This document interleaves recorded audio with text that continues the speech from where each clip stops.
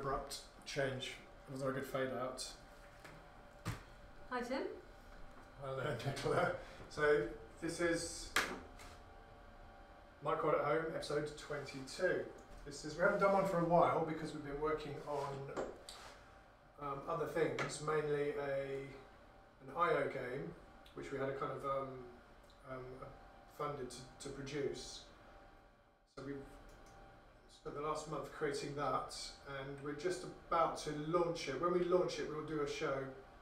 We'll introduce it as part of this Microworld show, so you can have a go to that. But it's on a completely separate website, and it's a bit different from the stuff that we usually do. It's a game, relaxing, contemplative game. But this is a new episode because we've been given an offer to deliver some workshops at the Margate School, which is in Margate on the High Street. So we're doing a 5-week course, an evening course for adults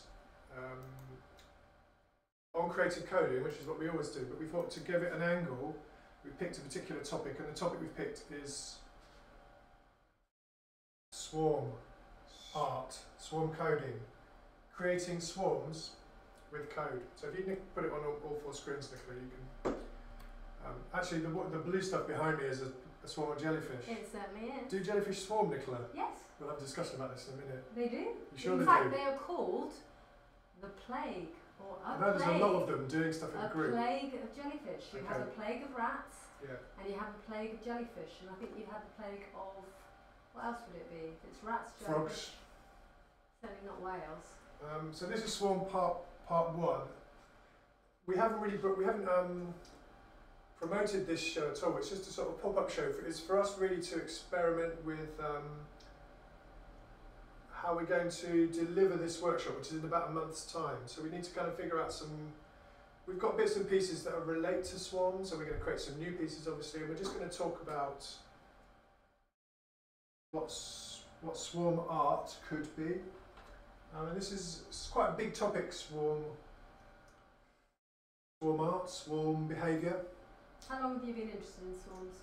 Well, swarm behaviour, swarms, are part of a subject called artificial life, which I've been interested in for decades.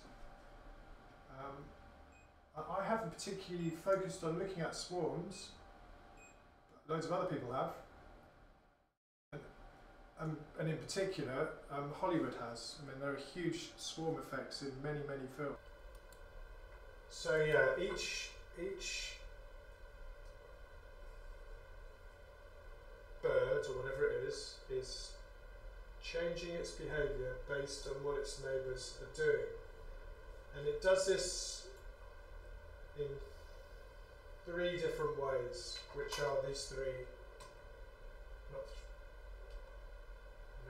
That one. Attraction, repulsion, and orientation. It's quite interesting. Every time I press it, it kind of kills everything off. Okay, attraction. So, well, let's deal with repulsion first, because that's easier. If it gets too close to any of its neighbours, it moves away from the neighbours. So if you look closely on wall 3, you can see that they're fairly well spread out. They needn't be. If I put it back onto, if I take it off swarm, if I turn swarm off, and these are just dots now, well actually they'll go in the same direction. Let's give them a bit of a randomness and let them go free. Can you make them a little bit bigger as well maybe? Yeah. Just a little. Just like firework contrails or something. Make it a bit faster as well. So you can see they're just going higgledy-piggledy anywhere. Sometimes they cross over each other, clumping. Let's put swarm on. So it looks a mess at first. Well, actually, it is quite a mess because we've got to wiggle up really. Just like roots. So I've got these variables here. Angle, separation, that is, alignment and cohesion, and these 3 variables I can change, which will change the way that this swarm behaves. So currently all three of these are 0. So these are basically just going in random directions. They're not very together, are they? Would you say, Nicola? No. Well, I don't think I would assume that they were. That doesn't look like a swarm. It looks like loads of stuff going around. But so if I turn separation off, this is the how much they don't want to be near their neighbours. So if we turn this up, you should start to see that they've organised themselves. I haven't told them all to go right to left. They're just keeping a distance away from each other, and because of that, they've created this overall emergent behaviour. Just like a seed. So there are some which are going in the wrong direction, but they kind of bump into the neighbours and get pushed back on course. So they look like they're all, well, because it looks like they're... It looks like a seed, doesn't it? Yeah. I mean, can I just say that, you know our maggots programme? Yeah. You know, so like we just have that sort of tiling effect of maggots. Yeah. We could actually do it with this. Well, you could, but I mean, the reason we do that tiling effect is because it's quicker to calculate. You think this would be too much to have behind? I mean, the thing is, that was a really early program, and processing, the computers were quite slow back then, so these computers are much faster now, so I haven't run maggots for a while, but yeah, maggots should be more like this, so we did shorter trails, segmented, and just wiggling, but aware of each other. If I make these fat, the size doesn't affect the... yeah, look at that. Look at the camera over here, Tim. Gives you a better impression of it. Yeah, I mean, it does look quite like maggots, doesn't it? But they need to be shorter, they need to be faster, and really go backwards and forwards, not actually go on a journey. So more of a wiggle. Yeah, because maggots tend to just cluster, don't they? Because they're eating something. So actually, the wiggleness can override anything, because the wiggleness is just randomness. That just puts them in a random direction. So they are trying to keep away from their neighbours, but because of there's so much randomness going on, it doesn't do them that well. It doesn't. See, I've turned randomness off now, and now they all kind of get into synchronisation, going left to right. So that's just with one force, which is the separation. So I'm going to drop the separation quite low. I'm going to make them a bit smaller again.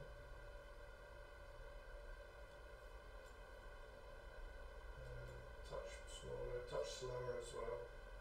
Okay, so that's separation. That's one force. That's keeping them apart. Then, if that's all they did, keep apart, then the whole swarm would just spread apart, and it wouldn't be a swarm because they've all wandered off in random directions. So you also have to have the opposite force, which brings them together.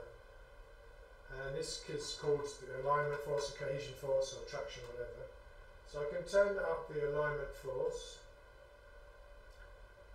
So I'll turn it down to 0. You can see that broadly they're all sort of keeping the distance separated from each other, roughly all going right to left. Let's put alignment up. Now you see they're starting to form clumpings. And the longer it goes, and the more, if I turn that force up more. So now this is like hair or something, isn't it? Yeah, it looks like roots or something like that. But what's interesting, you can see at the top there, if you took the trail off, you've actually got these kind of V-shaped formations bursting out. At the top, see at the top? Yeah. One in the lead, then a few behind it, then more and more. Like, yeah. A little bit like V-shaped geese flying in the sky sort of thing. Look at it, it's beautiful. It is cool, it's well cool, isn't it? It looks good in flat 3D, doesn't it? I mean, if you imagined someone, you know, like a time-lapse film of something growing, you know. This will be great for the promotion for the course. Yeah. Okay, and then the third force is cohesion. And the way everyone does these forces differently, of course, or the way things happen, but the way I've done it, keeps them in even tighter kind of clumps. So now they're much closer together. Take it off. See they spread out. Push cohesion up. So you could actually have those controls attached to someone, so that when they move through the space, they change the variables, so that it would actually change the behaviour of the swarm. Absolutely. I think it's fascinating just to watch it. It's really kind of calming just watching it and see where they go. Yeah.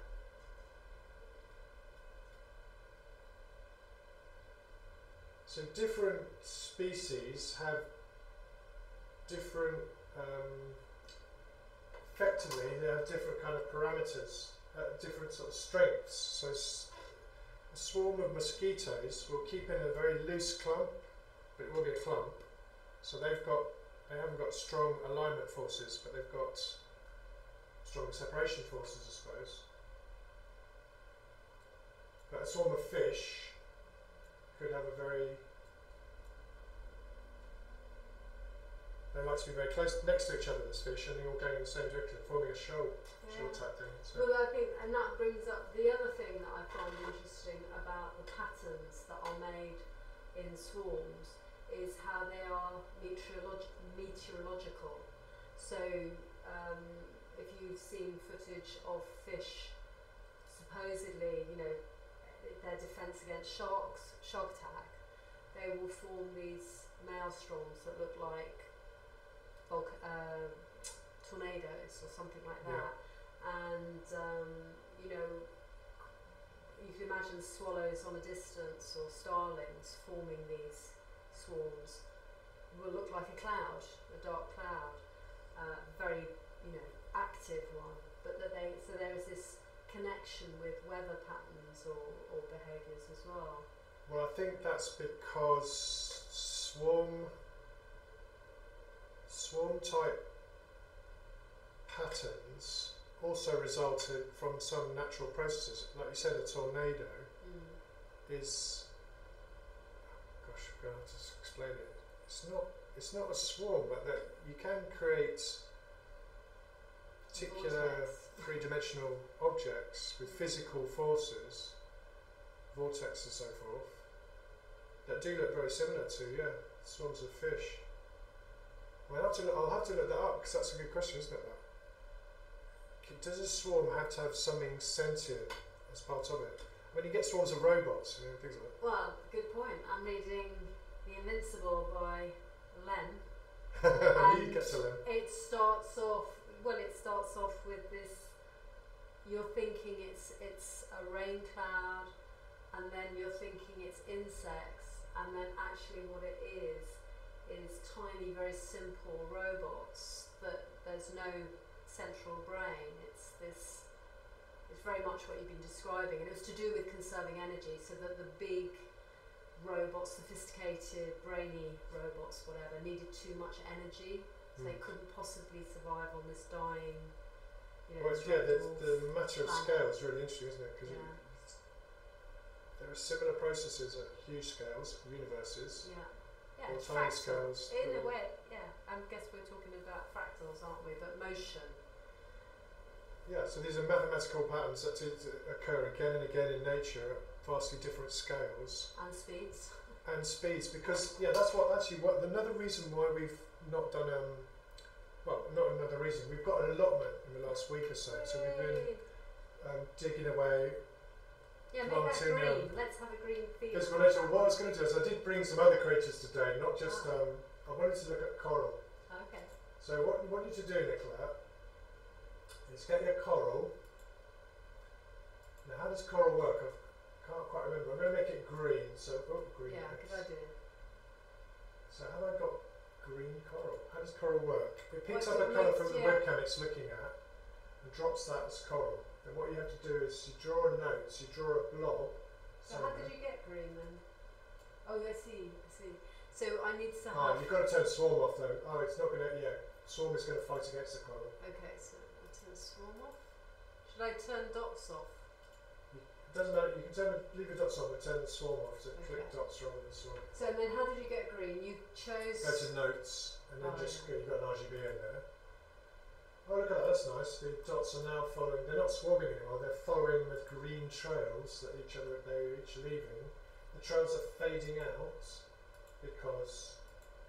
Okay, and so then I wonder if coral, I don't think coral will work, Nicola, because look, if I draw a base, no, it disappears. And this is because the background is being drawn? It's because for the swarms I've got that fading away effect. Which is lovely.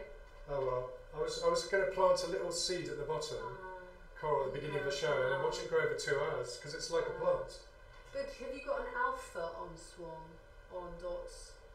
Have you got an alpha on the background? Yeah, we can alpha, can we not? Might that work?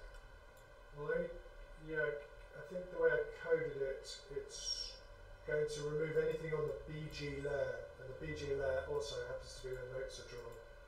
Yeah, but this is slower, isn't it? Or maybe not. It looks a bit slower. No, it's fading.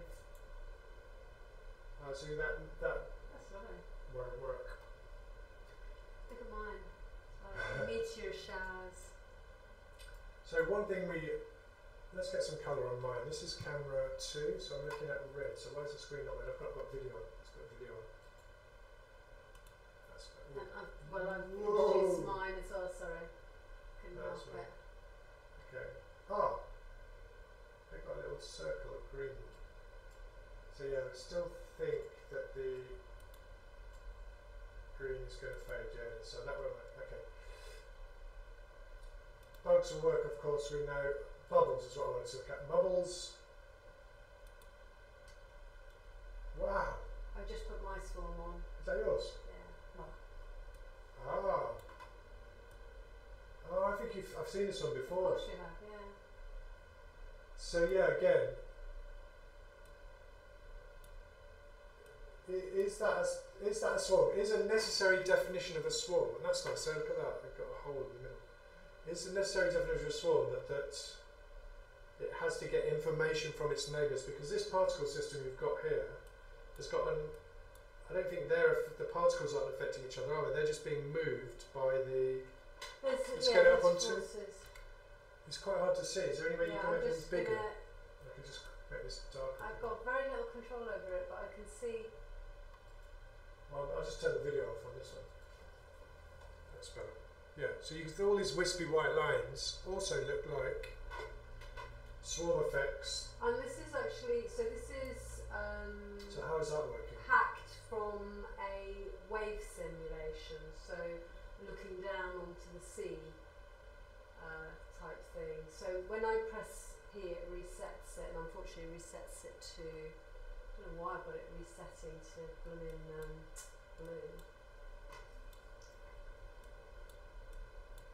So what are the options that you have in there? Can you make the dots any bigger? No, obviously this is an early one. I was trying to find the. Can you make it white then? Because the white's very visible. Yeah. Blue's not very visible. No, yeah.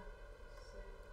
Okay, leave that. That's good. So that starts off. It starts off kind of homogeneous, and then where do these waves come from? Is it I'd noise? say it's a combination of attraction and repulsion. You're saying and all these dots. It does have noise in it. Okay, it does have yeah. So might be a differentiator between being a swarm and it just being noise. So, but it's like you were describing with your dots. You've got a little bit of random. So noise is a more natural looking random, isn't it? And then you've got a little bit of attraction and then a bit of repulsion. Yes. And it's trying to find that balance. But what I think is really interesting for programming is that they generate something that looks natural. It does, yeah. It looks also like a swarm, doesn't it? Sort of. Yeah. Although it's not you could imagine looking down on. So, talking about LEMS. It looks more like liquid. I mean, it's meant to be a simulation of the sea. But yeah, so Solaris. So and the way those I think are done is that underneath the screen you have a kind of series of vectors which do look at each other and change each other. Do you want to have a look at the code? Not in particular, but I will before the workshops. Yes, because actually it's maybe an easier way of doing it. No, I can't imagine it is. It's quite horrible. I don't think so. But I think that you could simplify it because it is using noise. One of the big challenges we've got is to teach people how to code swarms. You really need to get into some vector mathematics. Can you get vector mathematics or certainly angle, cosine, trigonometry, which is always something everybody hates, and never understands. And it's quite a hard one to teach. So you can kind of black box that part of it, but I'm trying to kind of find the simplest ways of. Sure. Because actually you don't necessarily need to know about angles. You could just say, I'm going in this direction. If there's someone over here, turn away or go towards them, stuff like that. Simplify. I want to talk about these purple lines actually, because we've never had this before. This is amazing. Right, so one is leaving a trail and the other's following it, so why is that? Well, that is how the dots are supposed to behave. They're supposed to move faster on their own colour, their own background colour, which in this case is a kind of purple. Yeah. But we've never, because I've got this fading out, because it's part of the swarm, the purple tracks are fading, the end of them's fading away. Yeah.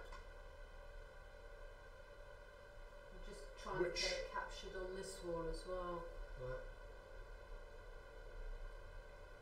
And because the end of a trail is fading away, more dots get trapped on this trail. But occasionally, this trail doubles back on itself, or finds another bit of purple, and then you get this little amazing little loop forming, which is another sort of wave. See, there's one there. That lot just joined into that one, and then that's joined into that one.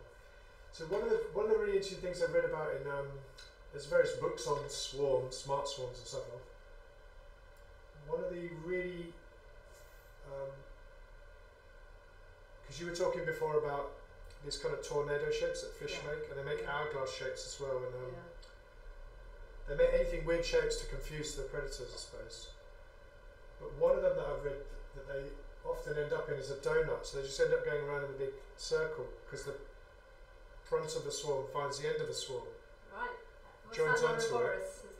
I don't think this is an anti-predatory one, but this has certainly been observed in nature, and certainly in fish tanks when where there's less space to move around in.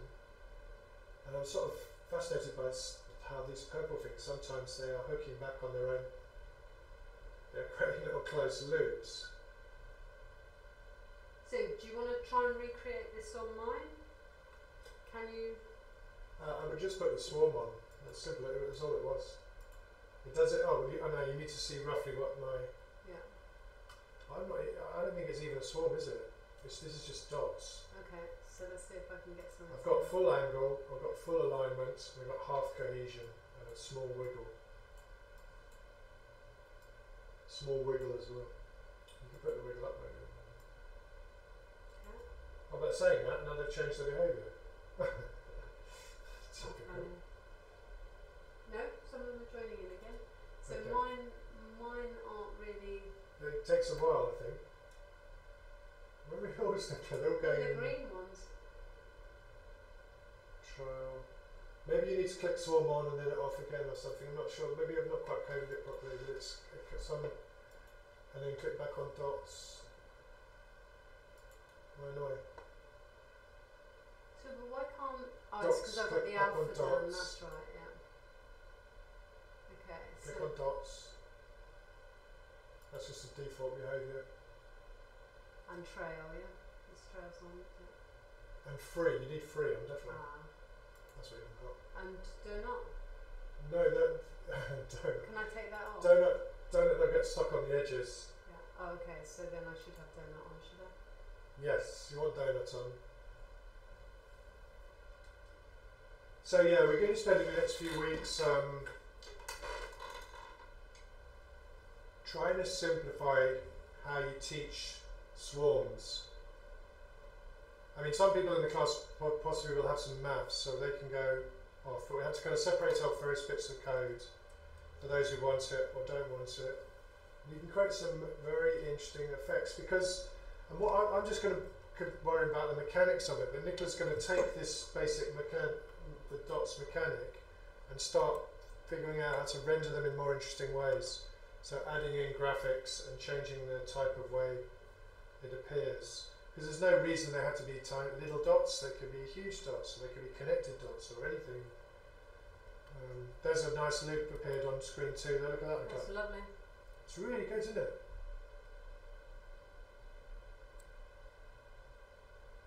When they do that, you think they should build something. Mine's not really doing anything very Yours isn't doing it. Maybe you haven't got the right amount of wiggle or something. Or Go back not. to yours and let's have a look at your wiggle. So you've got wiggle full on. So Wiggle's full on. So let's. Oh no, I've got wiggle full on. So So- speed is. I've got 36. Let's do it exactly. Yours was 33. 0.33, 0.18. I can't see the next one is the next one. 0.28, 0.5, 0.5. Yeah, they're starting to do it. They're a bit slow, feels a bit faster. There you go, it's a little nice little loop there. Lovely. Look at that one there, there's a tiny little circle down the bottom there, you can see it. Yeah, You can put it zoom in on there, these things, can't you? So they look, yeah, it's just like ringworm, if you've ever seen ringworm. Ringworm's a skin infection, it's not actually a worm, but it's called ringworm because it looks, no, but because Looks like actually it's this. a fungal infection that looks like nature, and these are digital looking like ringworm, looking like a fungus. Okay. So yeah, we have done swarms once before actually. We did it when we did the project. What's that project called that we did in the Margate School, in the Woolworths building before it became the Margate School. Oh no. Superorganism, wasn't it? Was that what we called it? 1,000 students, yeah. NUC It students. was called Apocalypse Now. and Apocalypse it Now, was- that one, yeah. it was- Part of that had they created loads of creatures. That's gone onto it's gone around that bubble. That's interesting, So isn't it? what is that bubble? Where's that come from? It is Well, a I've bubble, got bubbles on, yeah. I didn't Okay. get very far with it. but it looks good. I was looking at bubbles because bubbles, well, they're not particularly a swarm. I can't quite remember how they. I've got a background So colour. again, A bit bright. so let's have a look at your bubbles. Oh yeah, okay. You need to give them a background colour. Yeah, Bubbles. mine are on, but I think I've changed the colour of it. A birth colour. That's what it is. And I think you do that by pressing C. Yes, Yeah. there it is. So you can see that the bubbles spread big, but when they hit the neighbours, they can't spread any further. So in a way, they separate out to the neighbour's width. So it's not quite a swarm, but they are all affecting each other. They're affecting each other's neighbours, and they do that by measuring the distance between the different bubbles. Is that visible? Yeah, you can see that easily on the middle screen. And new bubbles can be born to fill the gaps. When a bubble gets too big, it pops and so forth like that. So it's not. Bubbles are swarm, Nicola. They're not really, are they? But they are another physical process where everything affects its neighbours. I mean, in most physical processes are like that. Everything affects its neighbours. It doesn't affect. We're not affecting what's going on in Arlington House at this point in time. They're not affecting us. No. But So there are various bits and pieces of code reviews which do relate to swarm-like behaviour. So that's why we're really intrigued to kind of focus it, and it's quite a good. It's a good meaty subject as well, and it's got a lot of metaphorical value or ways of applying swarm theory to the way the world works, like crowds or diseases spreading and so forth like this. Lots of relevance. So I'm going to dare I try a bit of music? music or a bit of. It's 5:10. I was going to put on. Did Julia send anything then? No, her Right, can we get the connection? signal was very poor, so it said It's 5 raining today, but it's terrible hours. up north. 5 hours, it said. 5 hours to send a audio file. Yeah. Oh. But she said the chocolates are delicious. What? Good one. Oh my god. So let's have a look. So yeah, we'll look back on this show once we've recorded it. We'll probably keep going for another half hour or so. We may leave the whole show up. We probably most likely will take out excerpts and make a short promotion film for the workshop. We've started promoting already as I say, it's in about a month's time. It costs £100. It's 5 weeks. 2 hours a week. 2 hours a week. 7 to 9. And you'll end up with an amazing piece of swarm art, and hopefully we'll put all the different swarms together. Because what happens when a swarm meets a swarm, Nicola? I do not know. Creates a super swarm. Well, they could combine, or they could repel each other, or they could. I'd be really fascinated to see. So that's an idea for sort of an output, but obviously people can do their own thing as well. I mean, I guess that's something nice to think of with things like the little sprite making programs, that there is a swarm facility, you know, that when they created their creature, they could actually say that this creature can swarm, so that then you can have little superorganisms forming in, you know, not all of them will, some will want to grow big. Exactly. I mean, humans, say sometimes when humans are together in crowds, they will exhibit swarm-type behaviour. There'll be sort of paths, or when people are walking down busy streets, you know, there are paths that flow more easily than other paths. Or no, what was Whitcomb Point? Yes. 20 stories, 2 lifts. Yes, I did used to live in Whitcomb Point. Yeah, but just imagine what it's like during this time, you know, where people are distancing. Wearing masks. So the chaos of, you know, waiting for a lift and not being able to travel with people, and queues having to form presumably up the stairs and things. So these type of swarms we're looking at are only getting very simple bits of information. How far away is my neighbour, which direction are they going, stuff like that. Well, I suppose the ant pheromone trail is getting a bit more complicated information. If you follow this path, there might be some food here. But humans can get even more, can pass, there's no reason why things in a swarm can't pass more complicated information to each other. It's called or a is relay that? race. Well, yeah, exactly. I mean, does that become planning then, effectively, isn't it? But you could say, go here at 5 o'clock. I mean, that's kind of like flash mobs and stuff like that, isn't it? That is a kind of swarm behaviour. No central, well, there is no central control. Very flexible, can move quickly. But just with a few simple rules. I cannot remember the artist's names, but there was a performance event in Covent Garden, probably in the 70s or 80s, where each performer was given maybe 2 or 3 rules, and that's what they did. And so then you had this organic, shifting, constant. You know? Like a Fluxus. Yeah, Fluxus exactly, performance. totally. A large It's scale just the Fluxus idea performance. that you might have slightly different rules to your neighbour, but there would somehow be this evening out of things, you know. So you could take 10, 20, 50 people with simple rules. Wouldn't even need a grid necessarily, because it might even be just how many steps you can take to do something. I mean, it gets a bit like a production line, isn't it? I mean, you get, you know, everyone's got their own little part that they play. Yeah. In a large scale operation, or like an ant nest, there's about 20 or 30 different jobs. Some of the jobs are, you know, one, bring a leaf, the next one chop it in half, chop it in quarter. The ants get smaller and smaller until you get a weeny one. Bivouac ants. They build bridges and stuff like that, Yeah. Or floating rafts, I was looking at some videos of different structures that ants make. Nicola, would you like a piece of ant hill art? Yes.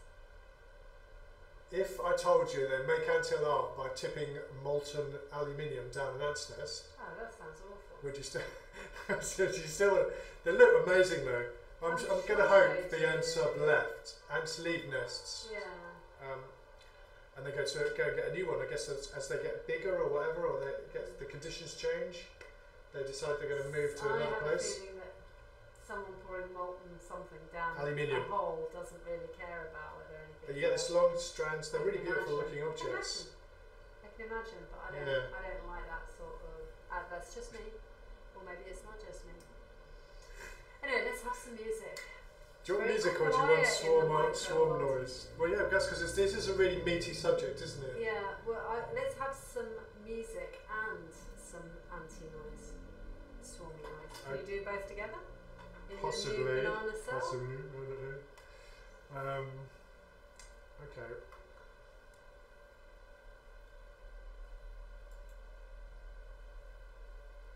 Worms. I can't remember what worms are. Worms are the things that are going to turn into. That's another thing we can talk about actually. The spare tire bonfire thing. Oh right. Oh yeah. I've improved them. They're much easier to use now, so you can pick the colour and so forth like this. So how do I trigger them though? You need to put your mouse somewhere like red. Press C. So I'm choosing the colour again, yeah. Okay, I see them. So I'm going to change the colour.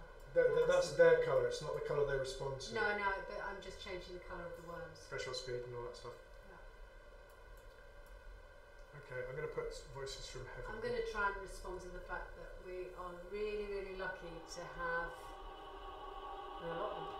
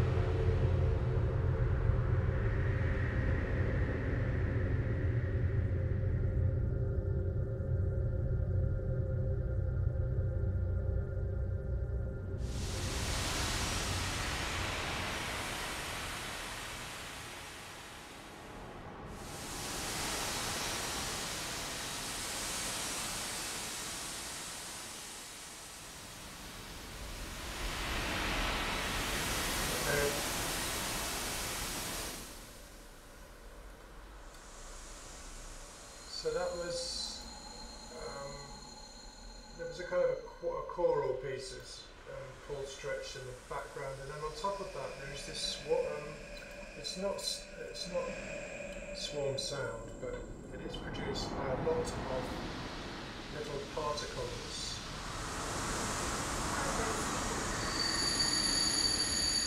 It is exactly sea-like.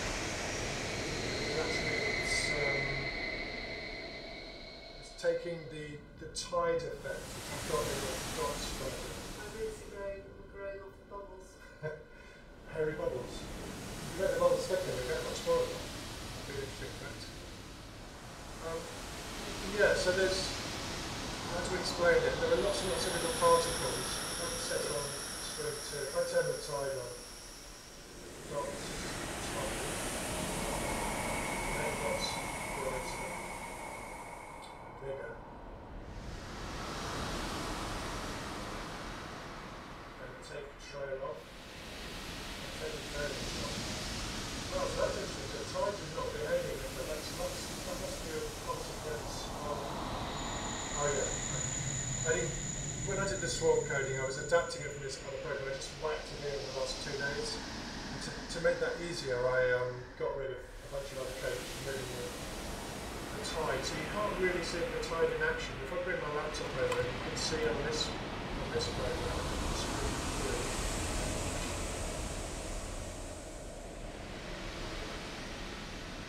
So behind all the yellow crackly lines, there's a program which is just sending up a tidal line, dragging a load of white on your screen but blue on the actual screen. As these dots are dragged back and forth, they occasionally send a signal, an OSC signal, to another program, Sonic 5, which is this program. Well, you can't see it, but there's a tiny little bit of code in there which takes the position and the speed of the dot and converts it into a kind of sound particle. So from this collection of particles making this tidal motion, you get a sound which mimics, in this case, a wave, which is what I was doing. But there's no reason why you couldn't track the dots, swarming dots.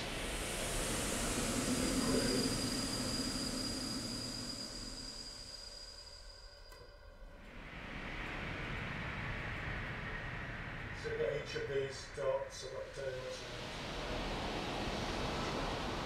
each of these white dots could be sending information to this kind of sound program. So you'll get kind of, and if you think about the way that swarms kind of compact and then spread, you can create this really beautiful audio work with it. And a friend of ours, Yoko Lise, he does, he's occasionally used, I believe he's occasionally used swarms as part of his, when he makes his soundscapes. I don't know which one to think of, I remember him talking about it all the time. So yeah, it's actually resonating little bits of music together. It's a great way of producing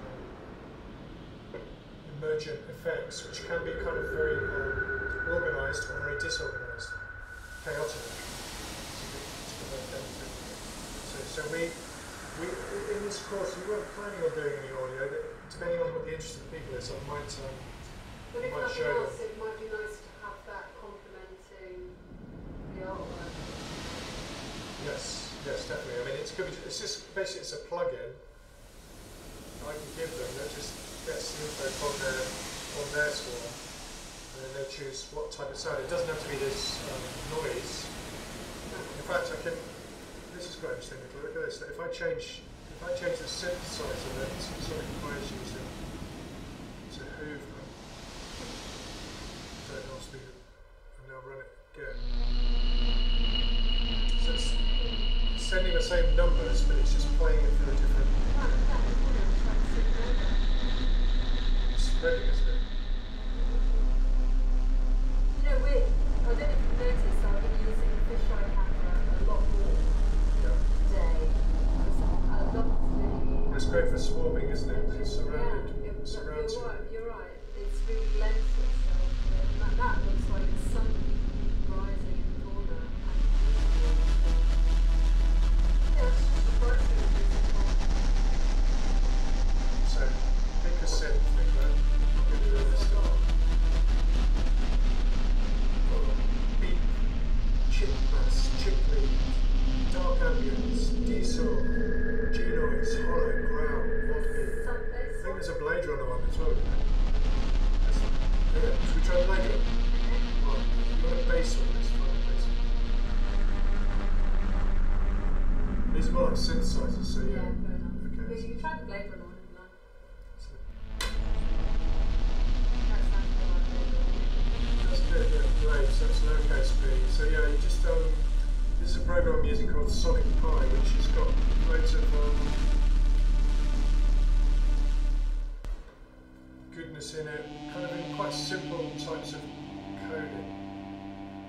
Does it sound like Blade Runner? Let's turn it on. Maybe when they're at, gosh, what's the guy's name? Tyrell. Tyrell building. This is kind of interesting, isn't it? I don't know, it's a bit of echo on this. A bit of gremlins. A bit of, I don't know what that one does. I'm sitting in my spaceship, surveying.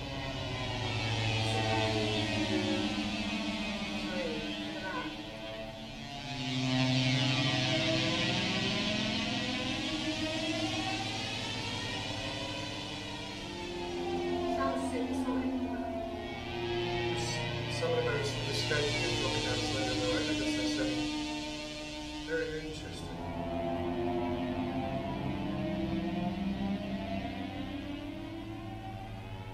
The trouble, well, it's great for producing audio in Sonic Pi, so sending signals from processing to Sonic Pi. And you have a setup. That means you have to run two machines off them and they have to connect it to the property on one machine. And it's just a little bit more complicated thing. I'm guessing you're talking through noise. It's probably a bit difficult to do. So I can hear all right. I'll take it down. no, I think you're right. I think if you want more and more galleries are going to be interested in running work that they can get remotely. We can email or share digital files and they can run them without anyone going there. I suppose as we port things into browsers, then the problem goes away because it's just JavaScript, and you can get an audio JavaScript library, and you can get a What's P5.js. really lovely is the thought that you give people the control to actually change the ambience of the space, So Yes. literally you've done that with this, that But you've not changed it. we've never done from audio the in a CD. large way like that. No. Yeah. I mean, you have to put you have to clip it. Obviously, you don't want, because if audio gets out of control, that is like clear the building type. Yeah, no, I think working with sound artists is a way to go, and then being able to change the duration or We're trying to figure out a way to do that with Julia because she's great at creating the elements, but then she's manually mixing it together. So So to figure out a way to automate that and make it interactive to Or the ones whatever is going on in the space. Yeah. Well, Nicola, we've done an hour and 40. I think this audio's brilliant.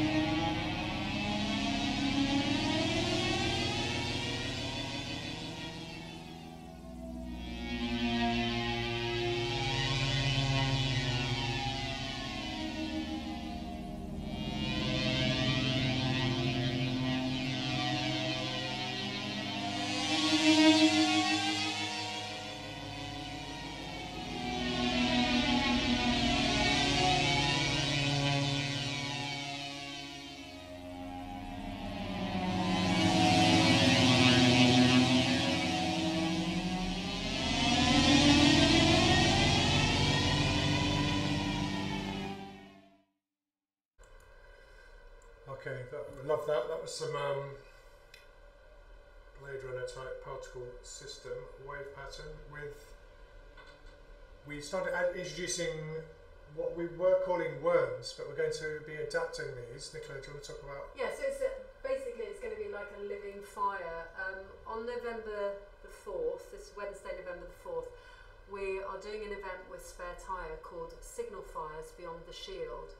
I'll tell you a little bit about it, and if you're interested, go to Spare Tyre, a theatre company, and you'll find out more about it. But it says an evening of online storytelling created by professional artists and everyday writers as part of Signal Fires, a national festival of touring theatre. And we're going to be creating a digital signal file. So some people are actually creating real fires, beacons, and ours is going to be digital. It says bring your coziest jumper, a cushion or two, cocoa and a brandy, and be transported to a timeless fireside experience of romance, fury, humour and deceit. Who knows what our storytellers will offer us. As a participatory theatre company, they make experiences including talents of professional artists and people exploring their everyday creativity. And there's actually an opportunity to get involved if you're a storyteller. And it says we're interested in the story makers for whom COVID has meant shielding, in the people who were shielding before lockdown and people for whom shielding is a new and ongoing reality. So yeah, so it's going to be held on Zoom, and our digital fire will be in sight. In the space, and we'll have different people sharing their stories, and we'll using our webcams, we'll manage to port them into the space, I hope, and then have set them on fire. Well, they might want a few flames on them, but they could at least be sitting by the fire, couldn't they? Yes, I mean our fire's a bit out of control at the moment. As you can see, it's just little flickering flames in every direction. You once said something really nice about fire. Can you remember it? It was to do with storytelling and how that one of the oldest human art forms was sitting around a fire telling stories after a day struggling to get food or attacking what do they eat? A little pig, I think. Creatures, pigs or whatever. Pig, yeah. Cave people these are talking about. So so after a hard day's work, scavenging, picking fruit and berries, or trying to get meat. They come back to the fire, cook the fire, sit around it, wait. The night's coming in, dangerous. Keep warm around the fire, and they tell stories. And the stories help them to create community. So we thought, well, actually, so that's kind of like like a very early form of narrative storytelling, but we thought we were oral storytelling, yeah, or art making, I suppose. Culture making culture. So yeah, we thought, well, actually, we were never that interested in, or certainly Nicola was never that interested in narrative as a device. We're both fascinated by film and using film to create amazing visual experiences, but neither of us are particularly interested in telling a story. So we sort of thought, well, actually, maybe we're more like the fire, right? We're not the stories, we are the fire. Our art practice is the fire around which people can gather and generate stories. Yes, I mean, that's perfect. We seed their imagination with little bits and pieces. So we're quite abstract in the way we create things. I mean, a fire, as you can see, can be a tiny little Well, flickering. actually, it looks a bit carroty at the minute, the firewall. Pile of That's the carrots. allotment inspiration. It looks like we're growing some carrots there. But yeah, I really like that as an idea, because when I was doing filmmaking, I really struggled because I just thought, I suppose initially I thought I should be somehow telling some sort of story, you know, about the importance of something, or maybe telling people what they should think or what have you, and I just thought, I'm really not interested in that, but I really like shadows on a wall or how, you know, the motion of a vehicle or lights or stuff like that.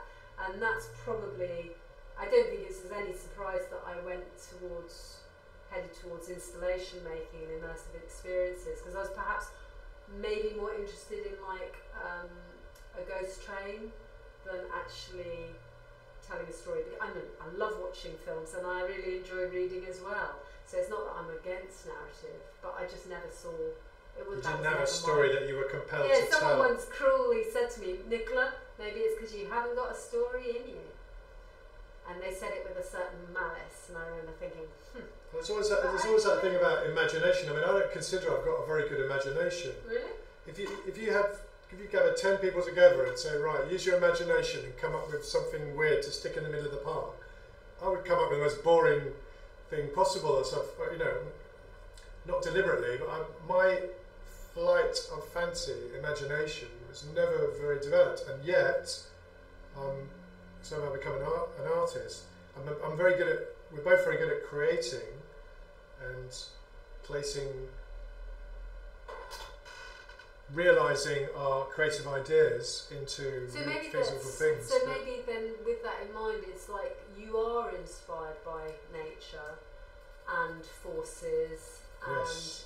So you are simulating those, which is completely valid as an art making approach. Well, forever and a day. That's what most artists. I know that I can watch that wall behind you quite happily. That could carry on running for a long time. So I think that's absolutely fine. I mean, you could argue that art can't be anything else but simulating nature. There isn't anything else but nature. It's all nature. So then, in that respect, you don't need to necessarily invent something or have an incredible, you know, on the spot, I can do this type of thing. It's actually exploring for you more and experimenting more, and actually, you know, like the sound that you've just played, actually coding something using maths, and it's not always evident what you're going to result in. That's what's really exciting as well. Yes, and often that, for me, that often arrives just through locking things together. Yeah. I'm a programmer, but I'll just tinker. I know neither of us can throw a pot, but you might have an ambition. You might have an ambition about what you want your pot to look like, so you put your clay on the wheel, and of course it doesn't happen. But the really interesting thing about coding is that although I know you showed me the video of stop drawing that dead fish or whatever it was, but actually I really like the fact that so much is hidden, and then you press play or whatever device you're using, and then this thing is revealed to you, you know? Yeah. I mean, I was thinking of another one. It's like mathematicians are often terrible at mental arithmetic. I am. I'm not that I'm a mathematician of any renown. Rubbish. Gave up. But I do use maths in the programming that we do. We were talking before about vectors and forces and for this for swarming. But it's quite common that mathematicians are rubbish at adding up. So, and what's that? Because it just shows you that things are not necessarily about what you think they're about. Yeah, that's interesting. Maths is about visualizing space and many other things. It's not about adding a boring bunch of numbers up necessarily. It's about finding patterns, and manipulating patterns, and thinking in abstract but formalized systems, and building structures out of these. So telling a story doesn't necessarily rely on an incredibly sophisticated vocabulary. But it does. require imagination, I think. You can't just tell a story of walk down the street, went to the shops, which I'm going to do in a minute, bought a bottle of beer and came back home and drank it. That's not a very interesting story, is it? Oh, I don't know. It depends on It will if it's interest true me or in not. half an hour. It depends on if you're talking about the future. Time travel, yes. Oh, didn't you do that yesterday? I did actually. So that's the spare tyre project. So when is that? That's about a week or two. November the 4th. So it's the day before fireworks night, and so it's our virtual fire that we're providing as part of an event. So check it out on Spare Tyre. I'll give you the website. It's sparetire.org, and it's on their What's On page. And that's open to anybody. If someone's got a story they want to tell in a digital fire setting, go for that one. So then we've got a little cluster of activities. There's a Millersville one, it's next week, isn't it? Yeah, on Monday. So is that open to the public or is on YouTube? Afterwards? We're running it on YouTube, but the Zoom event is specific. So we're doing a live event with the students. Yeah. It will be recorded, then you can watch it afterward if it's and then interesting. I think if we're not completely finished, then I think we should try and do one on Wednesday, because then Julia will be joining in, and it will be a second swarm program. Which day's Millersville? Monday night. Oh, okay. Oh, that's sooner than I thought. Do I need to do any coding for that one? I don't know. Maybe peripheral stuff. It's mainly going to be running the World of Flesh and apart from the dongle, I think we've got the audio. Sounds great. Much more simple, so that's a really good thing to work out. Well, it'd be interesting to have a chat with Julia to find out what the quality was like. Although no one was in our Zoom meeting today, obviously. Didn't really throw it open. But there are 2 people watching apparently, so... Okay, make it... I wonder if we're just about to finish up. Maybe one of them's me. One of them's you and the other's me. No, Julia. Okay. So back to the workshops. That's our address. This is the address, themargateschool.com. Can we see that on 2? Thing is, I have to keep pressing it.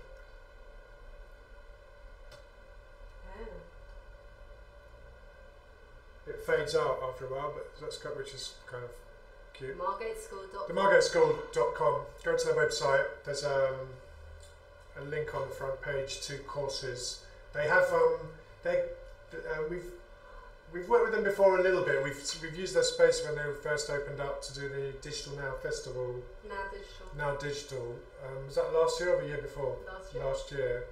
So we got on quite well with them, and they're starting to offer a series of courses, and they have their MA, which is a 1 year or sort of 1 or 2 year course, I think, that one. But they're also doing short courses, so we're interested in seeing if this works out, if there's any interest in these type of things in Margate. So as I say, it's a 5-week course for beginners.